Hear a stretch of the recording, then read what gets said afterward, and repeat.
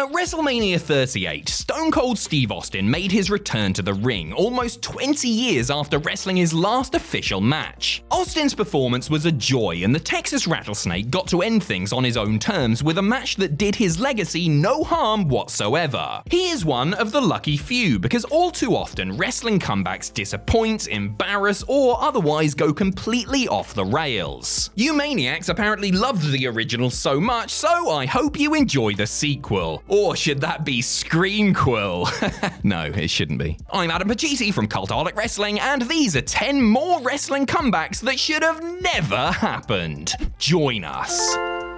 Number 10, Kevin Nash in 2011. After a disappointing quad-tearing run in 2002 and 2003, Kevin Nash settled into life in TNA, where he worked for 7 years before leaving in 2011. Big Sexy left his cozy surroundings in Dixieland after being contacted by WWE about appearing as a surprise entrant in the Royal Rumble. Nash, as Diesel, got a monster pop when he entered the match at number 32, and it was subsequently announced that he had signed a 5-year Legends contract with the organization. And that was all well and good, before WWE decided to interject their former world champion into the main events picture. Big Daddy Cool came back for a short run starting at SummerSlam, where he cost CM Punk the WWE title. Logic dictated that Nash and Punk would soon collide on pay-per-view, but the storyline became a confusing mess, and Kev ended up feuding with Triple H instead. That somehow led to the two of them competing in, of all things, a ladder match for possession of a sledgehammer. Sure, take the two guys who legally no longer have a quad between them and stick them in a situation where they repeatedly have to climb. Genius. Number 9, Test in 2006. Andrew Martin's initial WWE tenure was fine and all, but he never quite measured up to his potential before being released in 2004. That was fine too, because there was no doubt that he would be back before long. Call that first foray a test run, if you will. Anyway, the big man was brought back as part of the rebooted ECW in 2006, as WWE quickly betrayed the spirit of the original promotion and made it yet another muscle factory. Speaking of which, have you seen the friggin' size of this man? Clearly laughing in the face of the newly implemented wellness policy, the former Intercontinental Champion had a few decent outings against the likes of Rob Van Dam, but he was clearly not up to the task of being a headline heel, even on the lowly third brand. His shortcomings were badly exposed against Bobby Lashley in their ECW title match at the Royal Rumble, and it was hardly a shock a few weeks later when it was reported that he had been suspended for his first wellness policy violation. A week after that, he was let go by the Fed. Number 8, the New Age Outlaws in 2013. Nostalgia in wrestling can be a great thing, and there was initial excitement when the New Age Outlaws began teaming up again in 2013. The DOGG and Mr. Ass hadn't been a regular team on WWE television for 13 years at that point, and as one of the most over acts of the Attitude Era, longtime fans had plenty of fond memories of them. It helped that they basically looked and wrestled the same way, but that was also part of the problem. The business had moved on, and though it was nice to hear the familiar catchphrases and see the trademark spots the first few times, the act got old rather quick. They primarily wrestled on house shows for a time, but WWE brought them back in a big way in early 2014, throwing them into the mix with The Shield, Kane, and CM Punk, and then, incredibly, having them win the tag team titles from Cody Rhodes and Goldust. Billy and Dog continued to go over on the Rhodes brothers and the Usos in subpar matches before eventually dropping the titles to Jimmy and Jay. When they came back to put over the Ascension a year later, the magic had well and truly gone. Number 7, Mr. Perfect in 2002.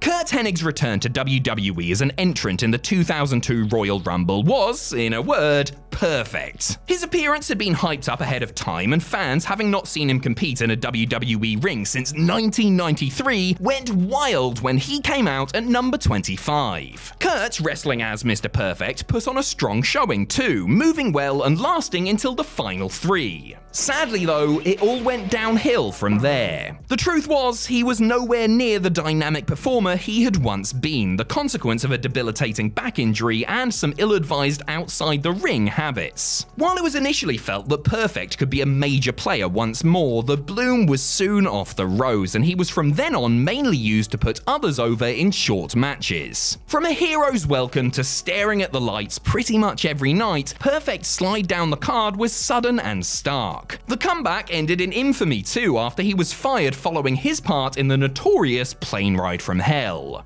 Number 6. Bret Hart in 2010. Bret Hart's career ended abruptly after long-term concussion issues suffered towards the tail end of WCW forced him to step away from the ring. That, coupled with a stroke he suffered in 2002, ended any hopes the Hitman may have had for one final match or run, something that his lucrative Lloyd's of London insurance policy would have prohibited. But the excellence of execution wanted the closure he never got, for his career being taken away and for the events of the 1997 Survivor Series, so he came back for the unlikeliest of WWE returns in 2010. The prospect of seeing the best there is, the best there was, and the best there ever will be working on his canvas once more was an appetizing one, but reality failed to meet even modest expectations. I am all for Bret getting some last moments in the spotlight and coming back to do the thing that he loved the most on the biggest stage, but everything from his WrestleMania grudge match with Mr. McMahon to his US title win and inclusion in the SummerSlam main event fell flatter than Vince McMahon on his backside backstage in Montreal.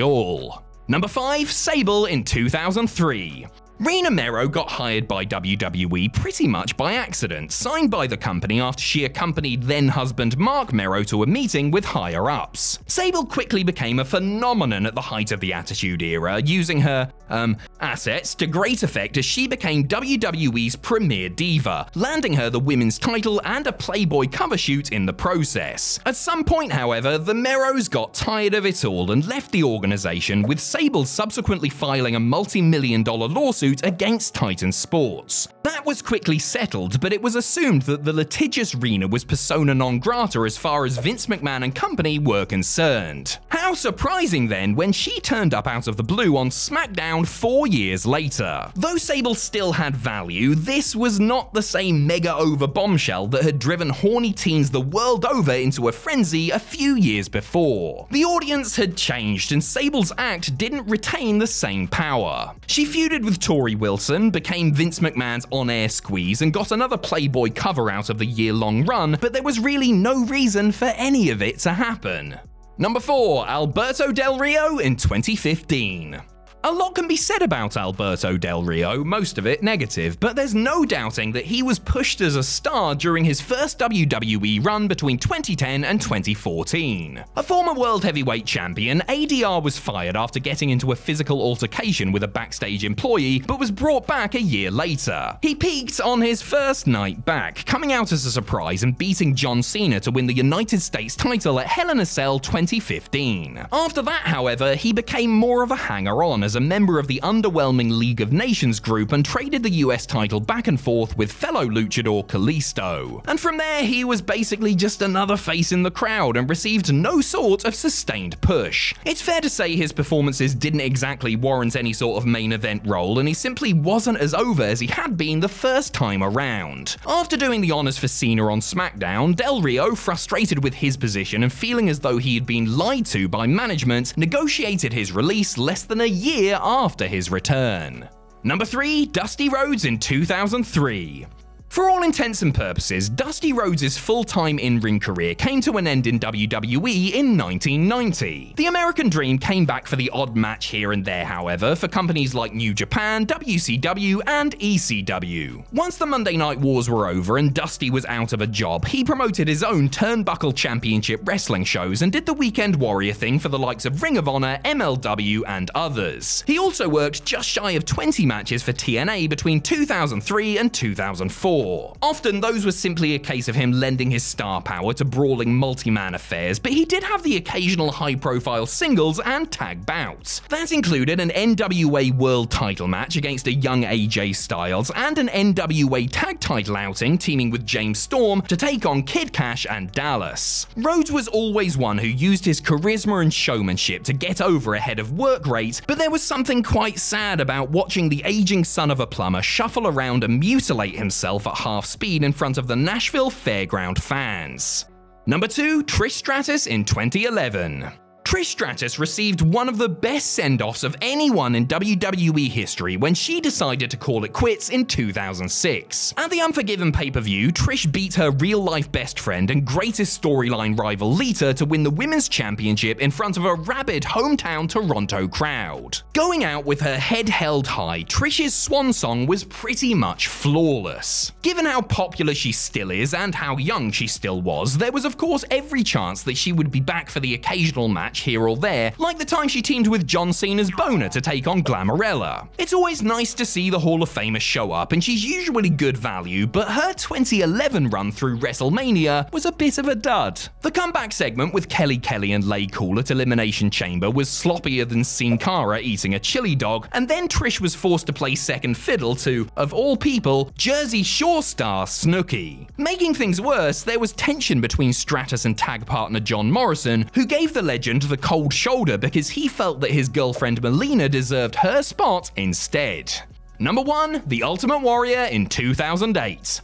After his first controversial WWE departure, the Ultimate Warrior's career became a tale of massive headaches and diminishing returns for all involved. The former WWE champion was, by most accounts, an expensive, temperamental nightmare to work with and typically left promotions under a cloud. It looked like his days in the squared circle were done following his catastrophic WCW stay in 1998, but incredibly, he returned a decade later for fledgling European promotion New Wrestling Evolution. NWE managed to coax Jim Hellwig out of retirement for a match with Orlando Jordan of all people in the summer of 2008, with Warrior keen for his young daughters to see him wrestling in the flesh. Amazingly, they booked him and Orlando to go for 17 whole minutes in their NWE title match at Barcelona's sold-out Pavello Olimpio. Even in his prime, Warrior's matches were more likely to go closer to 17 seconds than 17 minutes, so him putting in such a marathon shift as he approached 50 and after a 10-year layoff was not pretty. Fans filed out in their droves and mocked the rotten match with derogatory chants while it was in progress, with many neglecting to stay around and watch Warrior win what turned out to be his last ever match.